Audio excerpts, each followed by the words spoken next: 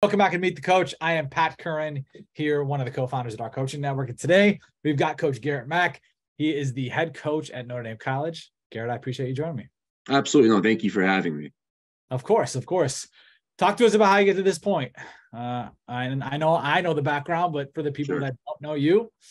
No, it's been a wild ride, obviously. Kind of did the little unconventional route. Started off getting into high school football, coached high school for a number of years. As a position coach, I was a young defensive coordinator that had some success. That got a high school head coaching job, and from there got into the college world. Started off coaching at Oberlin College, very high academic. Obviously, you learn a lot coaching high academic football. Like you got to be on your P's and Q's. You got to really learn how to recruit because the pool of kids are so much smaller. But obviously very rewarding if you can figure out the recruiting model and all that stuff. So I was at Oberlin College for a number of years, coached a few different positions out there, linebackers, defensive line. I was at Baldwin Wallace over in Berea, Ohio as well. Obviously Division III, one of the top Division III schools, in the state of Ohio. Worked with receivers over there, worked in the weight room as a strength and conditioning coach for a second before I came back to defense. And then after that, went back to Oberlin and, been at Notre Dame College since 2020. I started off as the tight ends coach. COVID had happened and all that good stuff, and found my way back to defense, coaching defensive line, recruiting coordinator, run game coordinator, and became the head coach in February 2022. So that's kind of the wild time. Yeah. I was gonna say after our guy Mick Metal, who was my old high school. I grew up with the dude, and my old high school quarterback left, and he's actually the next guest here on Meet the Coach. Just timed up weirdly because I a month ago or whatever about doing this, and he's on 2 days after this. We'll post it the week after. But yeah, how do you think you've coached? I mean, how many positions now at this point? Obviously, both sides of the ball. How do you think that has helped grow you into the head coach you are today? Yeah, I think you see it so differently, right? Like you got to have obviously being a defensive line coach, it's very fundamental, detail driven. You understand the offense a little bit, then you start looking at the second level, linebackers, defensive backs, and you can you understand a little bit more of having that, the understanding like what receivers are trying to do and tight ends are trying to do.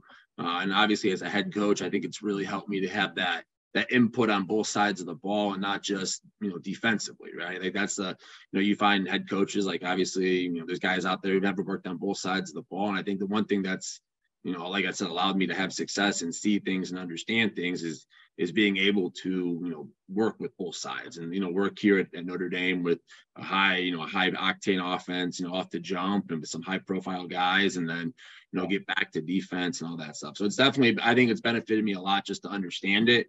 And obviously understand how like the X's and O's things work on both sides of the ball and what teams are trying to accomplish systematically. So yeah. And so you take over. You've been there for 2 seasons. Well, I guess 1 year with 2 seasons there. Getting there, yep. Yeah. And how did you guys had success before you when you were there, not as a head coach, and you come in as the head coach? What did you bring from a philosophy standpoint in? How much did you change? Did you change? Or is it like, hey, we've got the boat in the right direction. Let's keep it rolling this way? I think there's a little bit of both, right? Like, you don't want to, you're not going to change something if it's not broken. But I think, we definitely, this past year, we put our own little spin on things here as a staff and the program.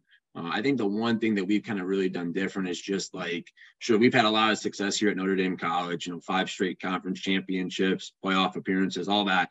I think the big thing that we really tried to hit home with is just don't be satisfied, right? Like that's the biggest thing. Like you always want more. As people always want to come get you whenever you're playing a team, no matter who it is, they're always going to get their best shot. So the one thing that we kind of just constantly emphasize is like, hey, you want to get to the top, you got to work like you're at the top. You got to work to try to climb to the top every day, no matter. And that's kind of how we prepare guys, just in the program as a whole, for life. Like, you want to be at the top of a business, you want to own a business, you don't just get there overnight. So that's something that we kind of try to incorporate into the program, just culture wise, day in and day out. Is just how does you want to be the best, you got to constantly work to be the best overnight. Sure. How did you this off season? I guess that's the consistent message there is like keep climbing, don't be satisfied. Was that the biggest thing you think you worked on as a team this offseason? I think the biggest thing we worked on is just getting guys in uncomfortable positions. Obviously working together, being a team. Like I said, we've got some pretty, high profile guys that are very talented with the NFL looking at them and all that stuff. And, they got to realize, I think we've done a really good job of making sure that these guys realize that you don't get to the NFL. You accomplish more when you're working together as a team, opposed to just going out there doing your own thing. Like the accolades, there's more guys watching a Division II national championship game than there is, week 9 of the regular season. So you got to go out there and constantly put your best product out there. And in order to do that, we really kind of ingrained into our guys, you got to work together. You got to have this team culture, the brotherhood, the family atmosphere, because at the end of the day, everyone's important, not just the alphas, right? And that's something that we've done a good job of. I think this offseason we really kind of looked at, some military backgrounds and all that stuff. I think one of the biggest teams, one of the best teams is obviously the U.S. military. Obviously those guys are out there doing stuff in some inclement weather, got our guys in some, probably some unusual situations, some unusual settings to get them out of their comfort zone, to kind of get them competing and working together in unique situations. So sure. As you obviously know, the weather in Northeast Ohio you definitely take advantage of that when you're trying to do stuff like that. Interesting. I like that. That's cool. So from there, as you approach this season, year 2 for you as a head coach, what will you try to do differently than you did approaching year 1 as a head coach? Sure. I think the biggest thing is you just got to stick to your gut, right? That's you want to worry about all these other things and